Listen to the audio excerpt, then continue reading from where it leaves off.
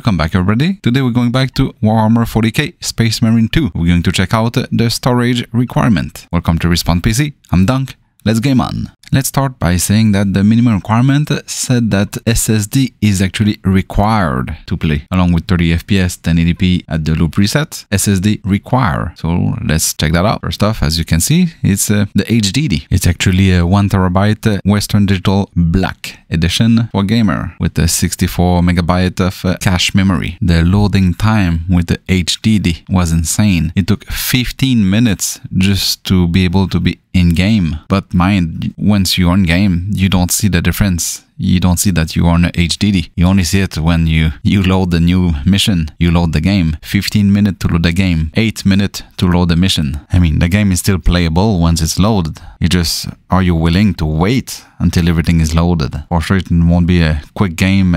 You come back from job or school, oh, I'll play 5 minutes before dinner. It will take 15 just to open the game. And another 8 just to load the mission. Getting a SSD SATA drive. This is a crucial 1TB with a max speed of 560 MB per second. Launching the game from Steam to the start button splash screen, it will take 50 seconds, and then from there when you click start to load the mission, I took the exact same mission to have the same amount of loading things, it took 40 seconds. So compared to 15 minutes and 8 minutes, now it's a 50 second and 40 second. That is a huge difference in speed. To say that it's required, the game still play with the HDD, you're just willing to wait for it. And then you have NVMe. This is a Western Digital Blue SN580, a Gen 4 NVMe. We get to launch the game in 40 seconds and enter the first mission in 30 seconds. So we gain 10 seconds on both launching and loading a mission using an NVMe over an SSD SATA, but it's still nothing compared to the HDD. So is